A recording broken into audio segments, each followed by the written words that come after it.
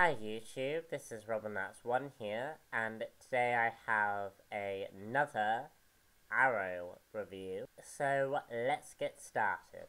Episode 7, Muse of Fire, marks the first appearance of the Huntress, a DC character who originally belonged to the Batman branch of characters. And it's interesting that they added the Huntress to Green Arrow, to the Green Arrow branch of the series, because the Huntress sort of has the same skill sets as Oliver Queen, and these two episodes that I'll be reviewing, and episode 8, have this, have the same similarities to them. Well, between Huntress and the Hood guy, or the Vigilante, because he's not called Green Arrow yet. Anywho, this marks the second appearance of the Huntress in a live-action TV appearance. She first appeared in the Birds of Prey TV series. In that show, as opposed to Helena Bertinelli, that show portrayed Helena Wayne, the daughter of Bruce Wayne and Selina Kyle. This version of Huntress is more realistic and direct from the comics.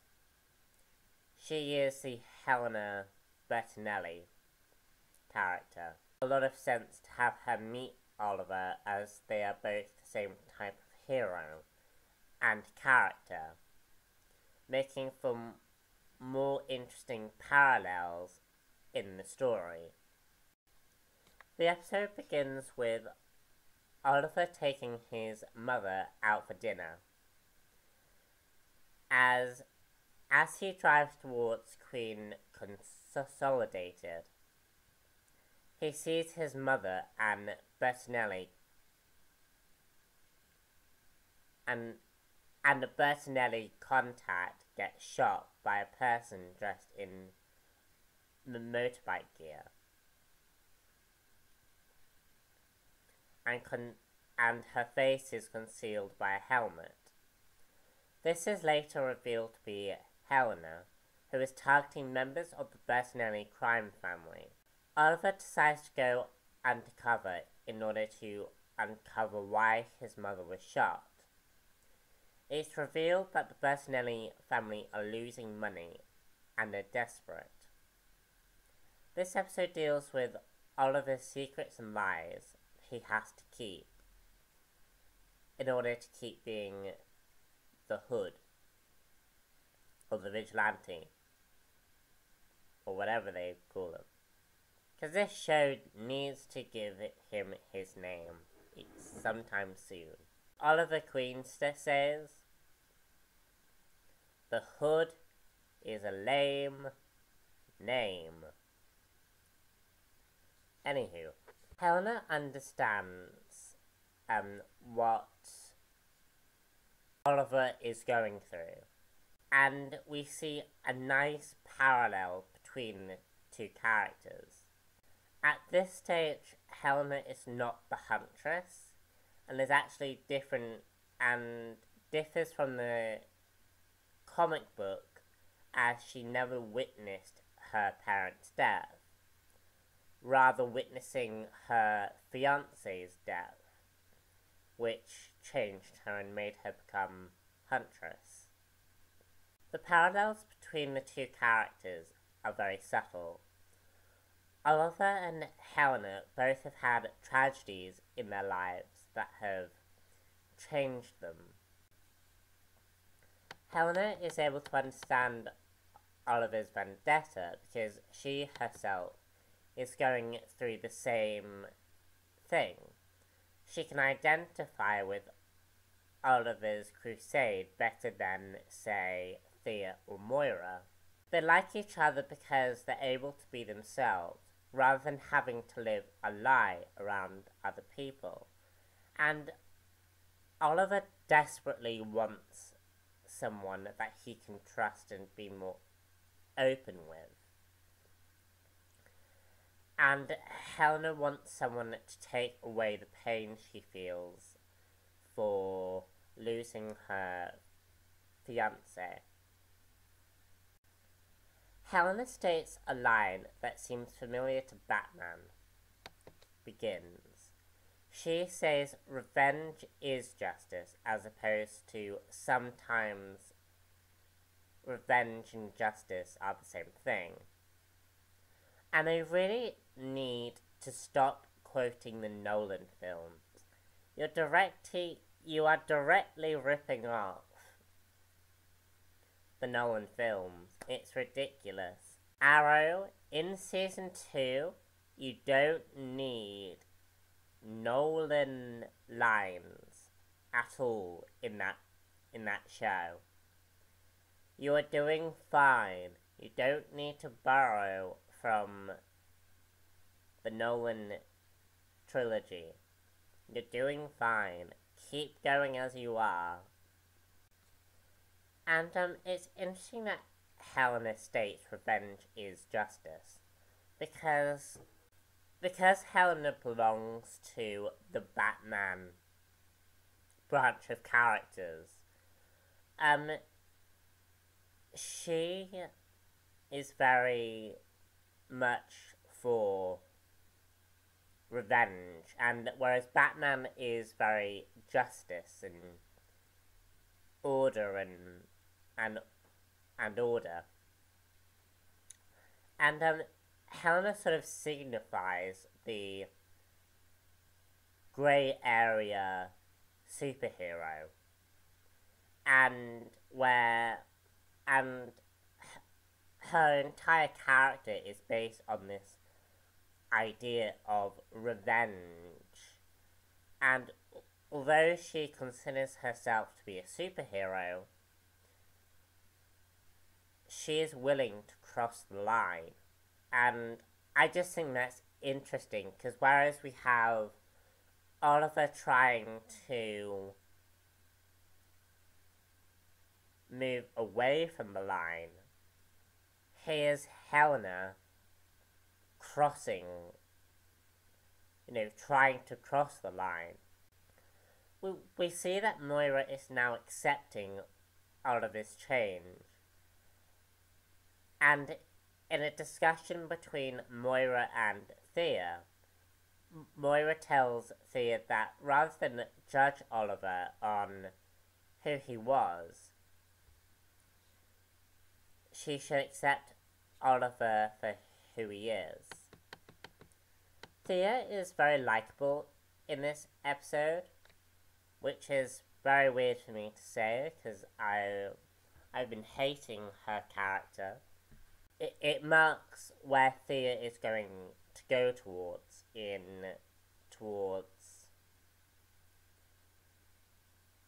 the season as it progresses. She acknowledges that she has been harsh towards her older brother and seeks to make amends with him.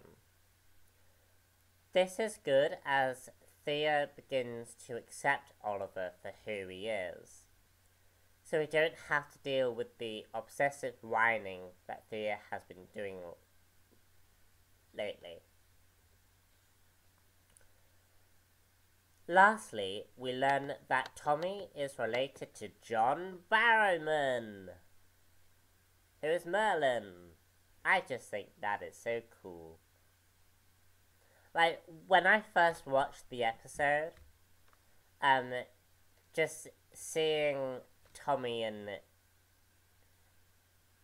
meet Merlin and Tommy meet John Barrowman, I was like, brilliant.